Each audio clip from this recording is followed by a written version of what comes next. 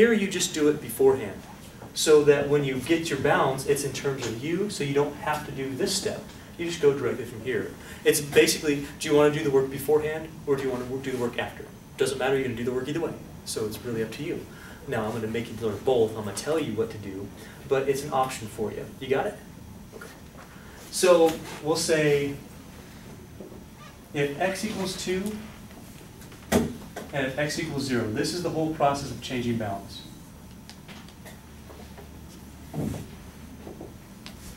If x equals 2, then u equals 2 squared minus 1. Then u equals 2 squared minus 1. See where the 2 is coming from, right? Mm-hmm. And u is going to equal what? 3.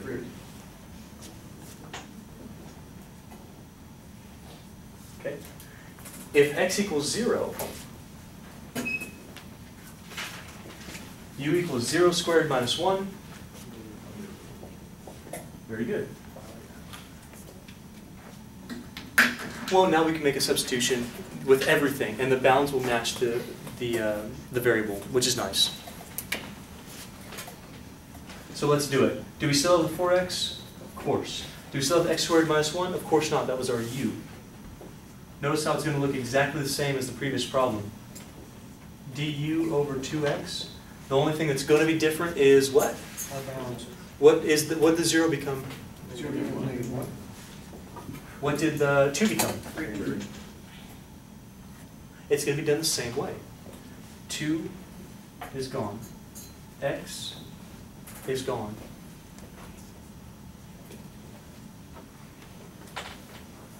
So -1 to 3, we'll still pull the 2 outside.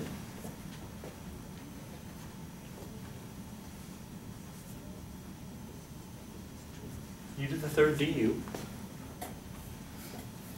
Hey, we even do the integral the same way. We're going to get 2 u to the 4th over 4. And we'll simplify that.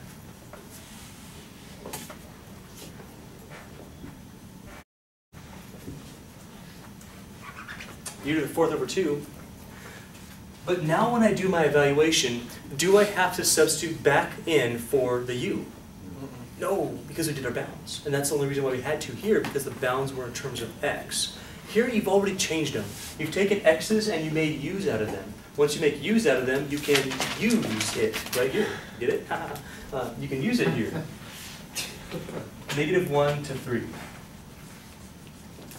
Because those are in terms of u. Plug them in, you're going to get the same answer. So let's try that. Hopefully you get the same answer.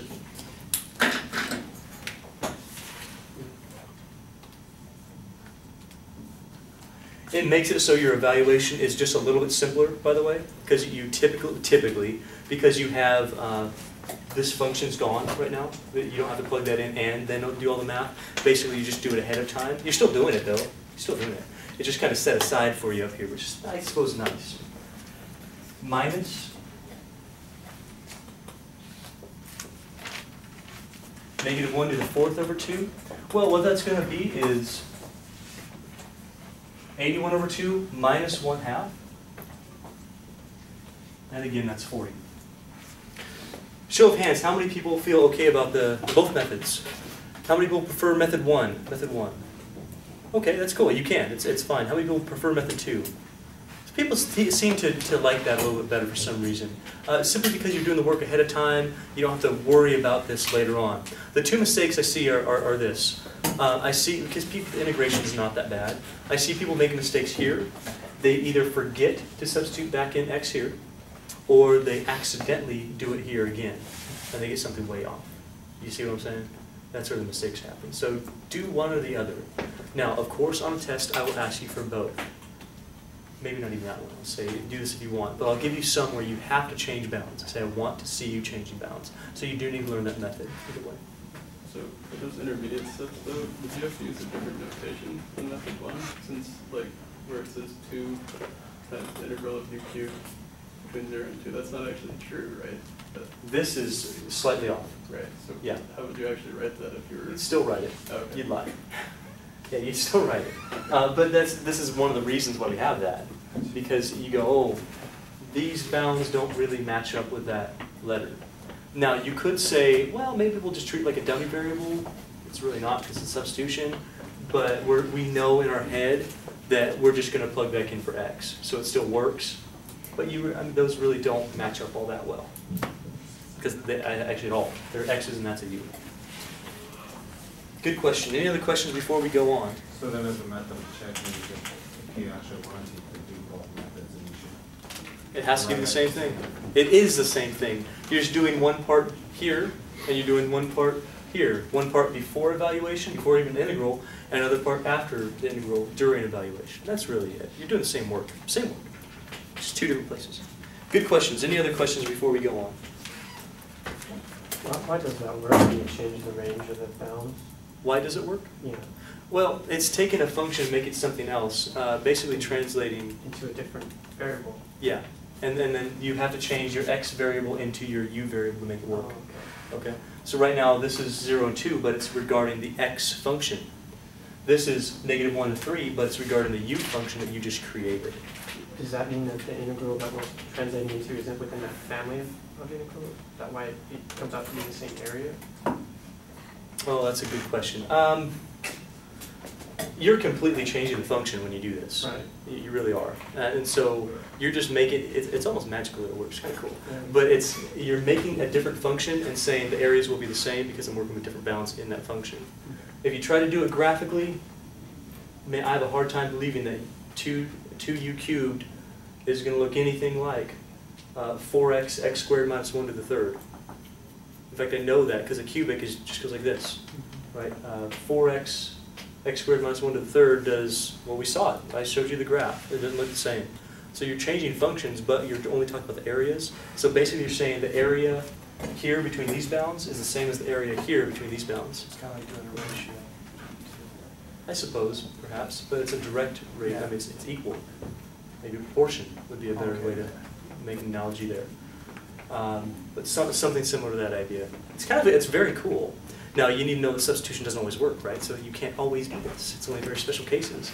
I can give you lots of integrals where you can't use a substitution. In fact, most you can't use a substitution. That's special. Every one that you can do a substitution with, the derivative has to be in there somewhere, right? It's got to work that way.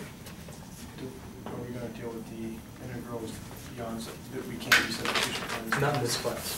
That's next semester. In your next semester, which I'll be teaching in Next semester. fall, no, spring. Spring of 013? A year from now. A year from now. So just go ahead and fail this class or something, take it next semester, pass it with some other teacher, and then come and see me. Are you going to take 4B and 4C or just 4B? Just 4B for now. You need to skip up to 4C. No.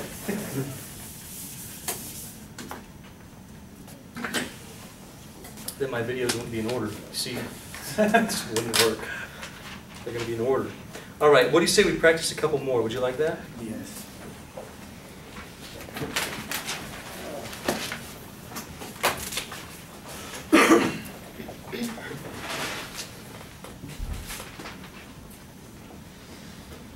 Oh yeah, I didn't practice that.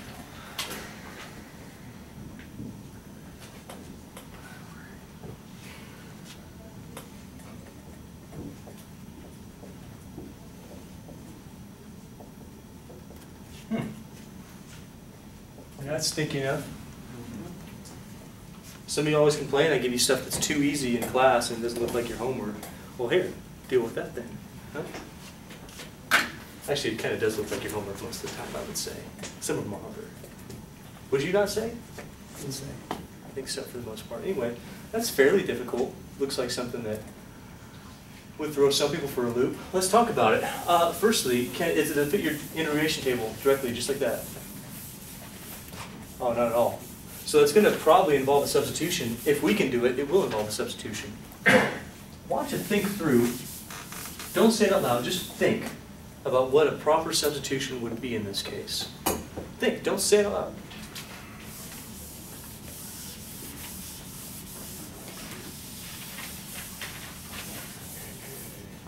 Some of you might be asking, well, could it be 2x? Could it be 2x? If it was 2x, it'd be sine of u to the fifth times cosine of u. Sine of u to the fifth times cosine of u does not fall in your integration table. So that doesn't really help you at all. Sine 2x and then change it to parentheses to the fifth power. Okay, And let me then change you'll it. get to your cosine. Let me see if I know what you're saying. You're saying that if I change it to this,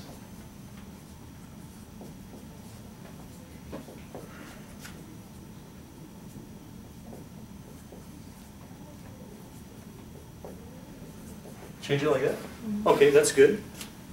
Why is she changing to that? What do you think? It really is easier to see, isn't it? Your u should not be 2x. Not 2x. That's not going to work for you. I know I said it's supposed to be the inside thing. This is an inside thing. However, if you take the 2x, the derivative of 2x is only 2. That's just a constant.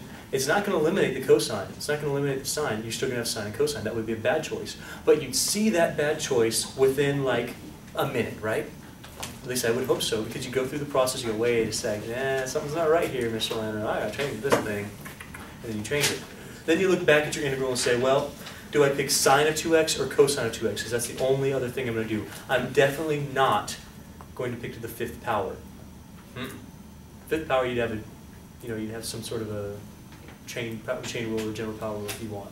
That's going to make things a little messy, because you're going to have sine, then cosine. It's not going to simplify out for you very nicely. You typically pick the inside of something without the power. So we're going to pick sine of 2x.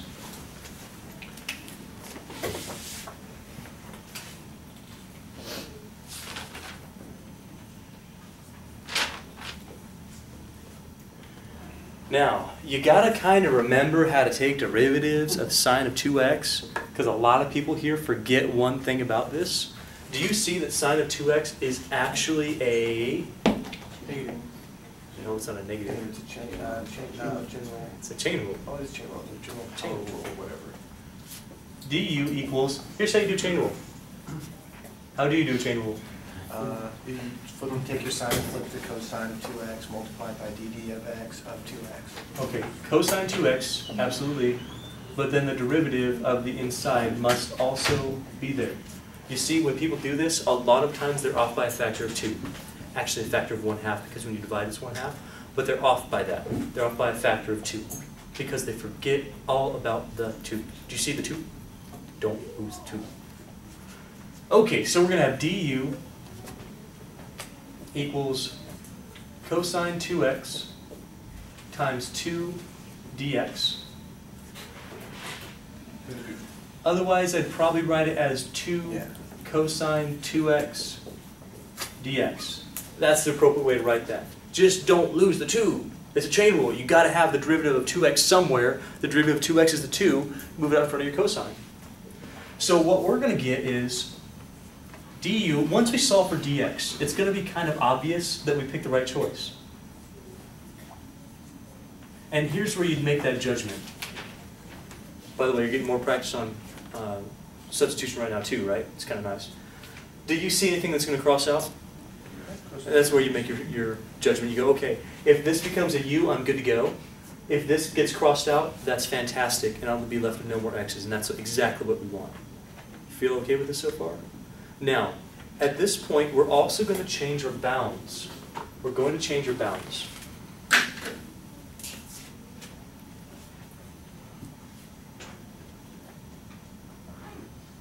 Because I don't know about you, but I'd rather deal with